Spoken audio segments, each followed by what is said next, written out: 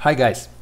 So in this video we will continue creating our first positive login test, and also I will explain how to use waits in Selenium, how Selenium can wait for page to load or for element to show up and stuff like that.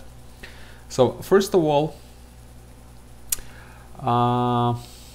where did we finish? So we finish on push sign in button, and actually here we didn't make it correct here because this push sign in button returns profile page.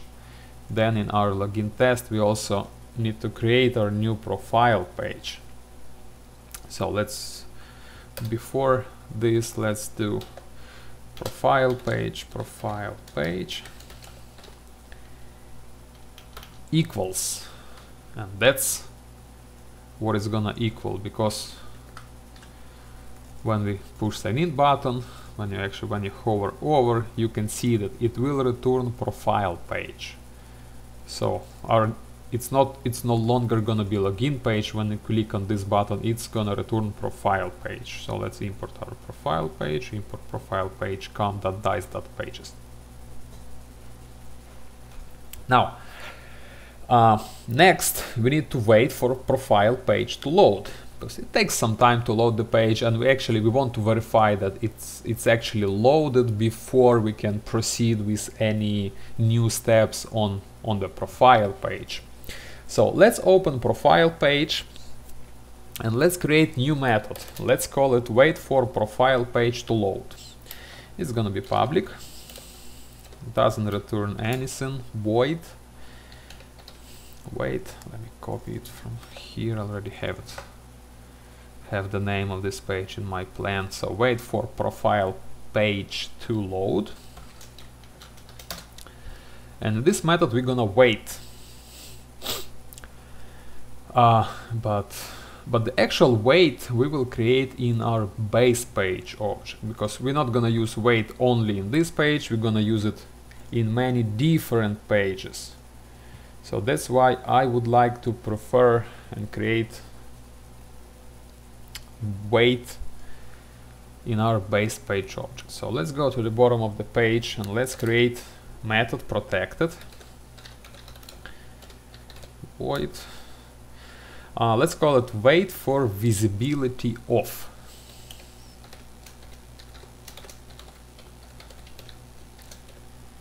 And in this method we're basically gonna wait for visibility of any given locator. So we need a locator,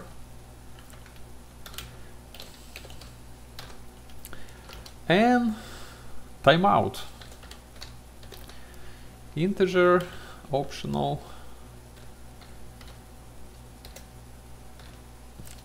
timeout in seconds. 3 dots, not 2, 3 dots. So in order to use this method we will have to give it the locator name, and if we want to change our timeout, our wait, which is by default 40 seconds, we can change it here. So now let's actually write the method. First of all, integer attempts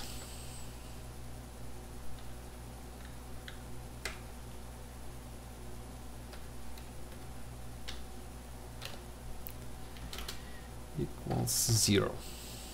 Now while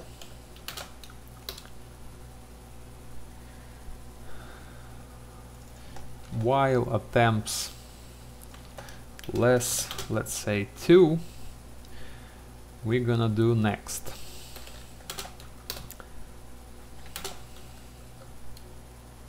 Try catch, and inside of try, actually let's create another method first, which we're gonna use inside of this method, and the next method is going to be private void, and let's call it wait for.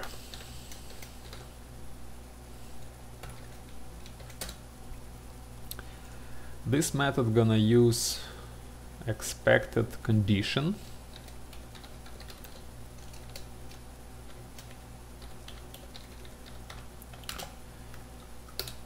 expected condition web element,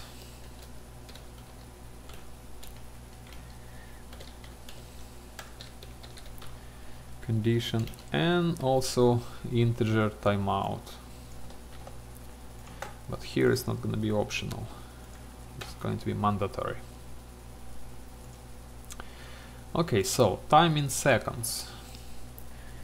Time in seconds equals time in seconds not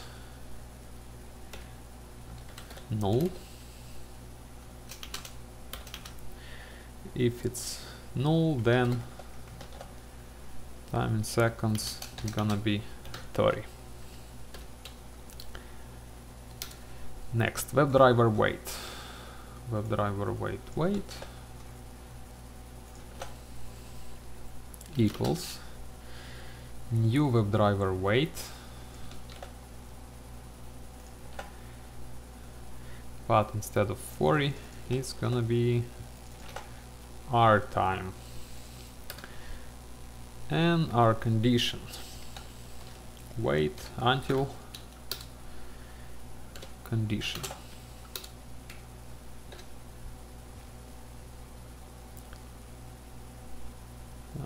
Unused, well, it's unused right now, but we're gonna use it here. So here in our wait for visibility of, let's use this method. Wait for our condition, which will be expected condition web element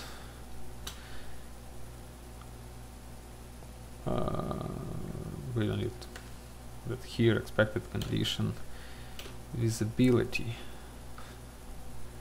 Am I doing it correct? Visibility of element located.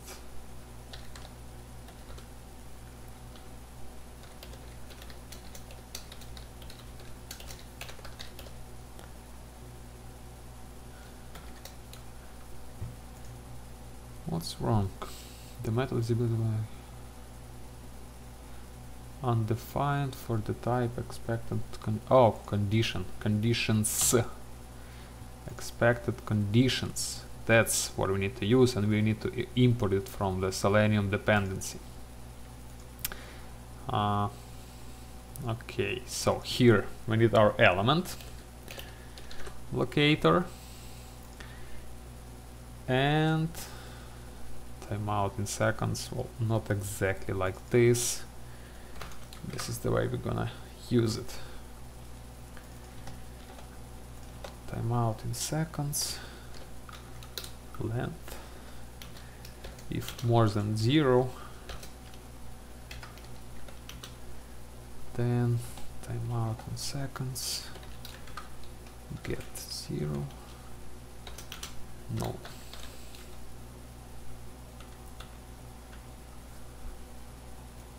Like that. So let me save, and so you can just copy from what I have here. So after this wait, we're just gonna break. And the exception, let's put stale element exception. Stale element exception, and well, we don't need to do anything with it, just catch it. So if it's not gonna wait, then catch exception and attempts ++ to make it 2 attempts. I think we're done here with these 2 methods. Let's go back to our profile page. So let's use this wait for visibility. Wait for visibility of element and locator. Locator and time. So what are we gonna wait for? Let's go to our profile page on our dice. So what? Well, maybe this button, edit profile button. Let's wait for this button. So what is the best way to describe this edit profile? Probably this is button with class button default. Oh, ID, edit profile, awesome. Button with ID. Let's create our private by edit profile button equals by xpath button with ID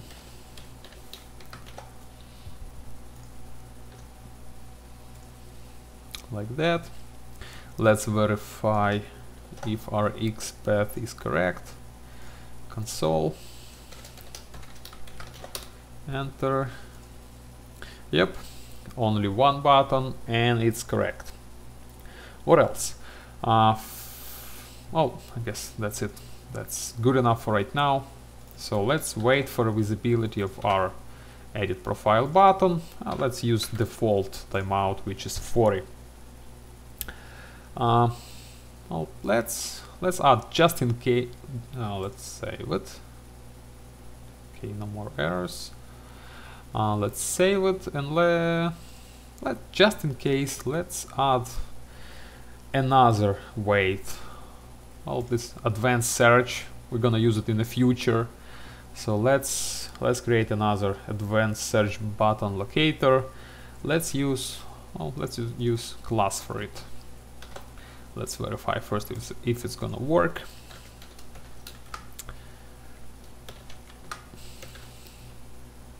Okay, so what it was, A with class. So A at class equals this. Yep, that's correct, xpath. So let's use it in our project. Private by advanced search button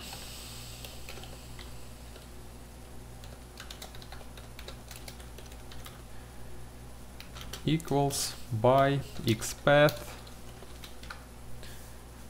I guess I already have it. Paste. So we have advanced search button. So let's also wait for this one. Wait, control space. Let's select it from here. This object, base page object. Where's, oh, here is wait for visibility of our locator. Instead of default 40, let's make it 10. So it's gonna wait for 10 seconds after the edit profile button showed up. It's gonna wait for advanced search button. Well, it should be there, but it's not. It's gonna wait for additional 10 seconds. So wait for profile page to load method created. Let's use it in our login test.